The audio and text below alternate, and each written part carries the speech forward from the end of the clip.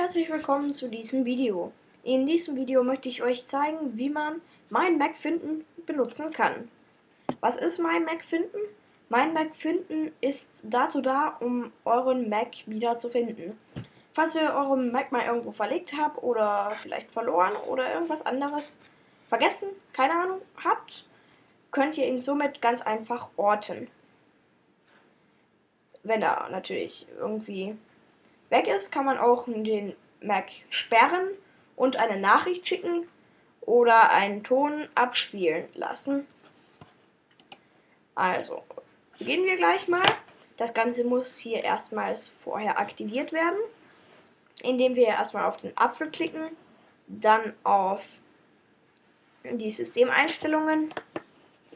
Hier gehen wir dann auf iCloud und müssen dann hier Meinen Mac suchen anwählen. Falls man noch nicht mit iCloud verbunden ist, muss man das jetzt erst nochmals machen.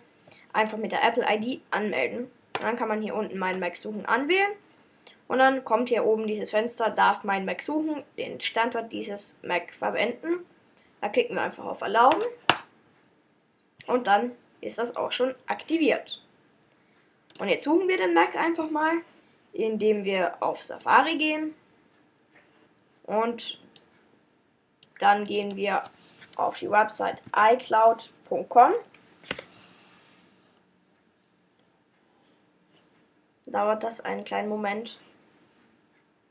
Und dann müssen wir uns hier erstmal einloggen. Und dann steht hier halt der Name des Macs und dann wird das hier geortet. Das dauert einen kleinen Moment.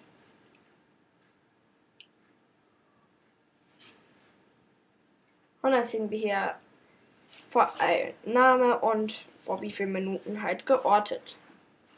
Das ist jetzt eine ungefähre Position und das muss nicht ganz genau stimmen. Allerdings weiß man dann halt so ungefähr, wo das Ganze ist. Wenn man es zum Beispiel bei einem Freund hat, kann man das dann doch relativ deutlich erkennen. Wenn wir hier mal auf das i draufklicken, kommt hier ein weiteres Menü. Da kann man Fernsperre, Fernlöschen oder einen Ton abspielen oder eben eine Nachricht hinterlassen. Fernsperre, Fernlöschen mache ich jetzt natürlich nicht.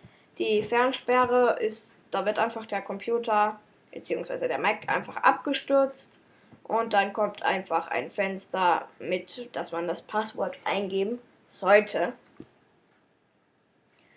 Das Ganze kann ich natürlich nicht aufnehmen. Deshalb zeige ich das nicht. Fernlöschen ist logisch, warum ich das nicht mache. Aber ich mache jetzt einfach mal Ton abspielen oder Nachricht senden. Klicken wir einfach drauf und geben hier mal irgendeine Nachricht ein. Zum Beispiel, dies ist ein Test. Lass mal einen Ton abspielen. Ja, lass mal direkt den Haken drin. Klicken dann hier mal auf Senden. Und hören schon direkt, wichtige Nachricht, dies ist ein Test.